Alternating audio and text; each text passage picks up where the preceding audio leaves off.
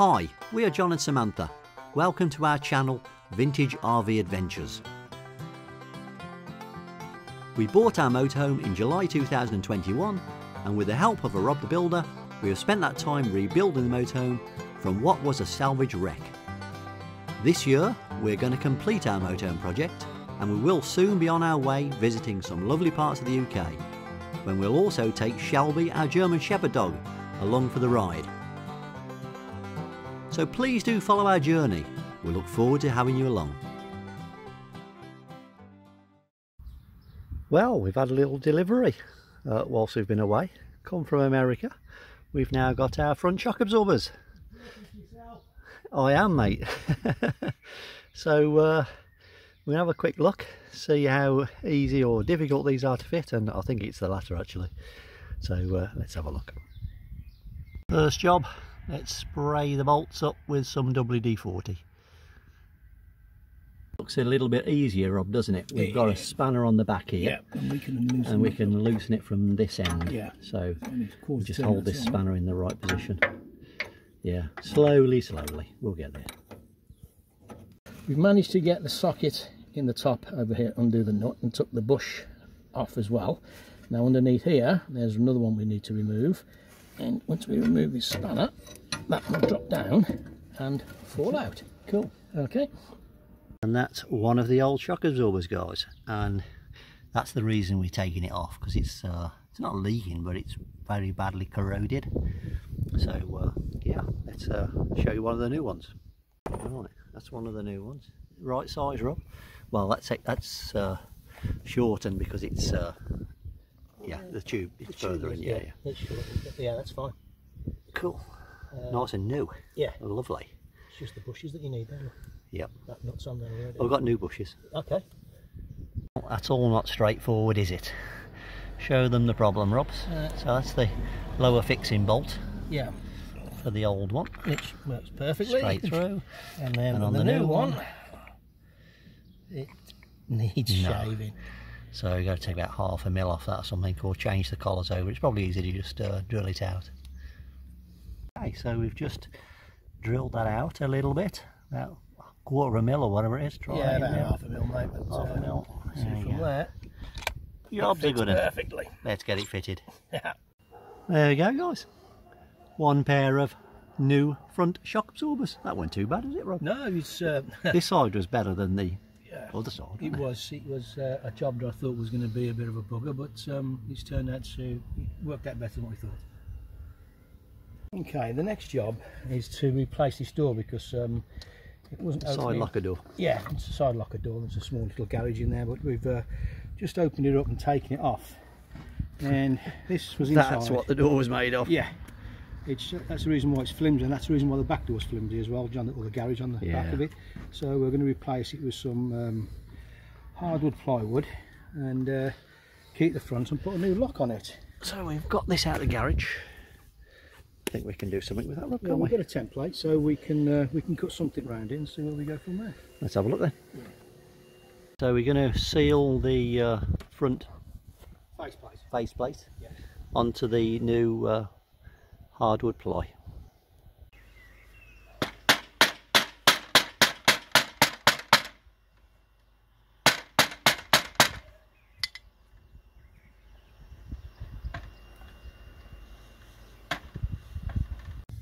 Okay, we've now got the hardwood plywood in there, and we've now put another key in, and we can lock it. Yay! And it's not flimsy. It's not flimsy at all. But it needs a bit of it needs to be cleaned up, but it's not flimsy. Did we show them how flimsy it was, Rob? Should we show them the back? I'll tell you what, have a look at this one, see how flimsy this is. Look. Look at this. This is what it was like, and this we've got to do the same to this one. Bigger one, but, yeah. Yeah. That is not what a wooden door should do. Yeah, so we'll do the same with that one. Yeah. But we'll get rid of the grating as well, won't we? Yeah, that was there for the generator. Generator, so yeah. You don't really need that in this case, it's obviously part of the garage. So. Cool, another little job done. Yeah. Right, so we've got ourselves a little grease gun so we can grease up these new joints and the prop shaft UJ, things like that. Okay, Rob, go for it, mate. See what we got.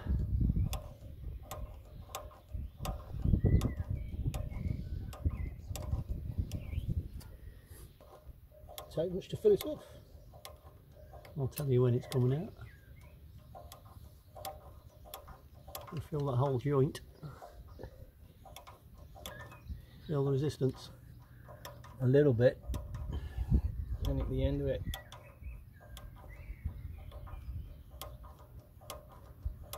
Yeah, it's definitely going, because you wouldn't.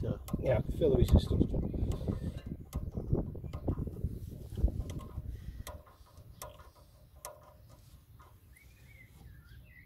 Kingpin joint. The swivel. Go up, rub, go.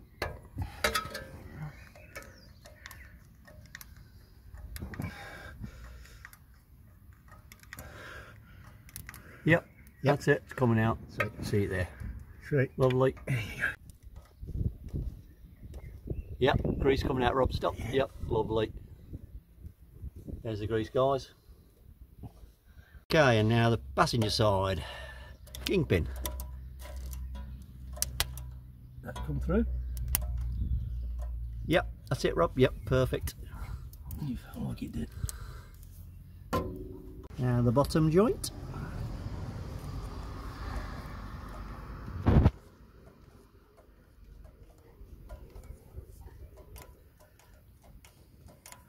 Nothing's coming through.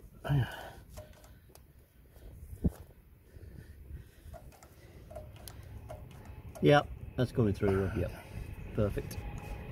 Okay, so we're on the mirrors now. So what we've done is taken the old mirror glass out, or plastic, whatever it was, and we've painted the back of the mirrors. They're starting to get a little bit rusty. So, so that's now protected now, ready for the new install. And where's the mirrors, Rob? There we go. There's the mirror there. I just There's the putting mirrors. The rubber off around it. And what we're going to use, they had a sticky adhesive there. We're going to use silicone, clear silicone, which will adhere to that and stick the mirror on at the same time.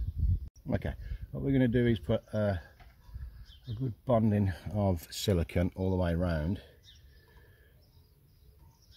and that will adhere the glass to the metal frame. Okay, we've put the silicone in, and now what we're going to do is just offer that up, and it pushes. There you go.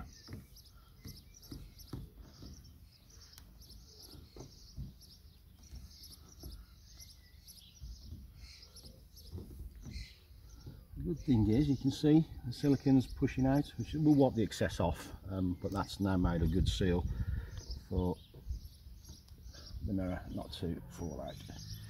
There we go, and now we've got two brand new mirrors.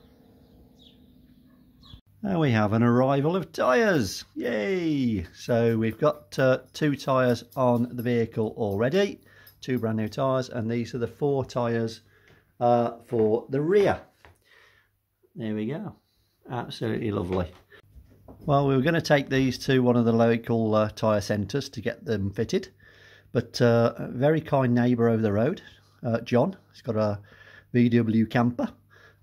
He works in a garage, and he's very kindly offered to do that for us for nothing. So he's already done 2 for us, so we've got these 4 to do next Monday and Tuesday of next week, I think.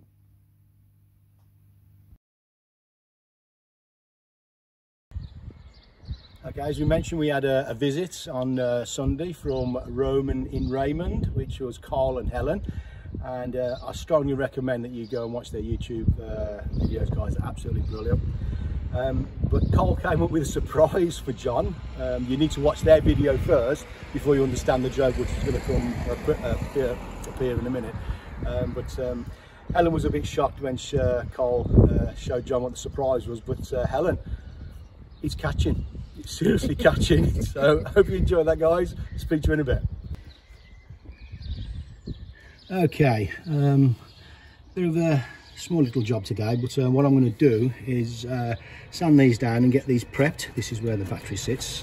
Get this prepped for painting, just so it tidies the engine up, and also get it prepped as well down here and across here, just to get rid of some of this surface dust, rust, sorry, and try and clear the thing up. There's nothing wrong with having a nice looking engine, so let's get on with it. We've painted all inside. This is going to be painted the same colour as what the bonnet is, but when we get round to doing that, but you can see we've tidied the whole part up, and it looks rather neat, and looking new. So yeah, that's looking a bit tidy now, doesn't it? Yeah, we're putting the grill on now. Yep. Okay, Rob.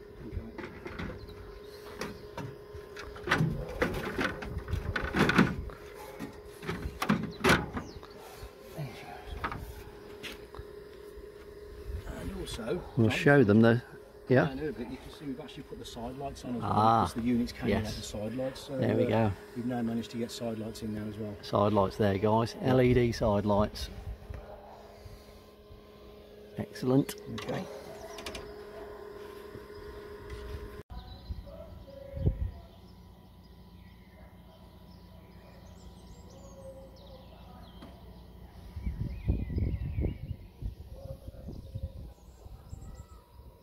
That's looking pretty smart, guys.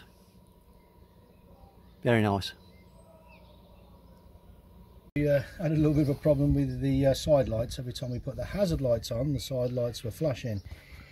We've just investigated the back part of the RV and taken this light unit apart. Yeah, and it's full of water.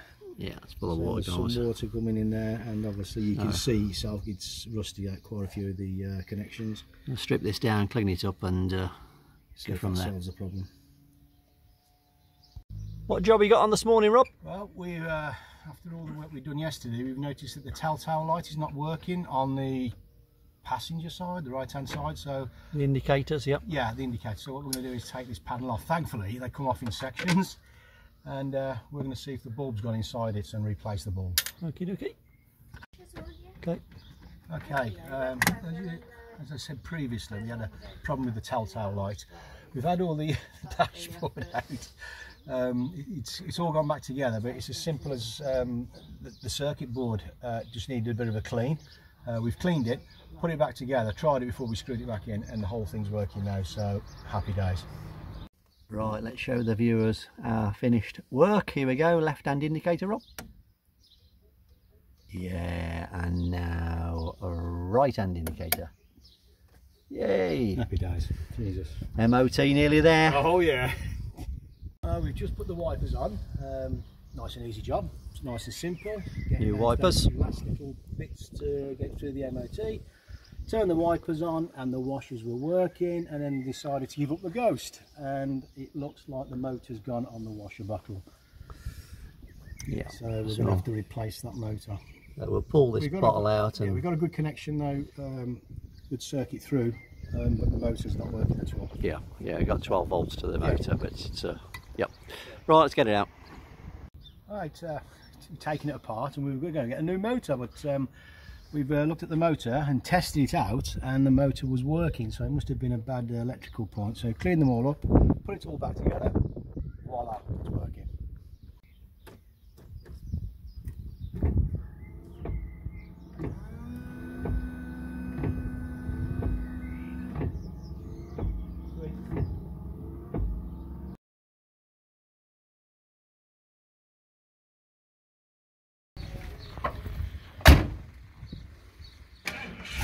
There we go, starts up a treat. Johnny's going to take it for his test drive.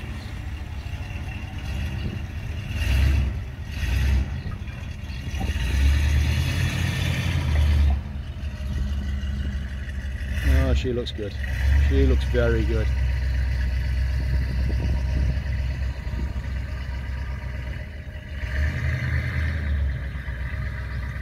Yeah, we know there's some work to be done on the outside, but from where we were, just a few cars coming.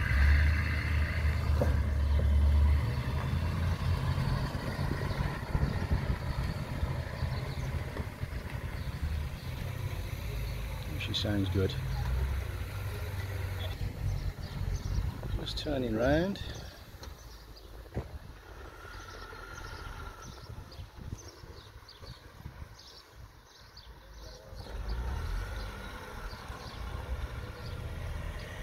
Oh, she looks good.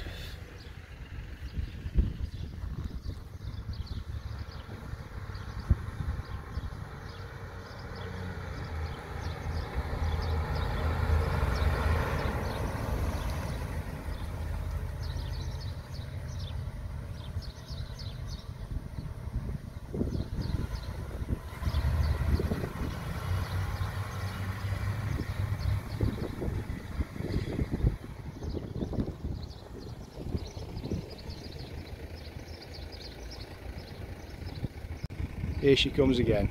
Absolute beauty.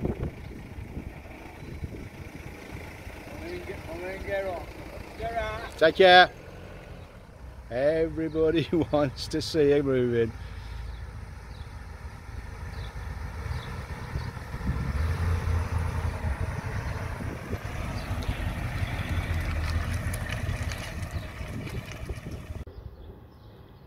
Right, there you go guys. This long video. A lot of work's been done on Indiana this week. A lot of mechanical stuff. We are very close to having MOT'd. We have got tyres going on next week, brand new tyres, 6 all the way around. We need number plates and a flexible brake. Oh, we've got 2 tyres already on. Yeah, well, we've got the remainder to go on. Yeah, there's 4 this at the week. back. Yeah, It's going to go on this back this week as well. So, as I said, it is a long video, guys, but well worth a watch. It's thoroughly enjoyable, honestly, and I hope they enjoyed that little road trip. Oh, I hope you do. It's absolutely superb. Proving it does run. Yeah, well, those disbelievers say, you know, throw to home when we first had it. What a big mistake that would be. But there you go. But Andy, just like to point out to you that we may very close be up for that little excursion that we're looking at on June the 10th. So Andy, many fun adventures. Yes, sorry, my bad. Yeah, many fun adventures. Yep. So it's getting close to that. So we're fingers crossed, Andy. Fingers crossed. Yeah. Oh, by the way, guys, don't forget to subscribe as well. It doesn't cost anything. Thanks a lot. Take care. Cheers, guys. Bye bye.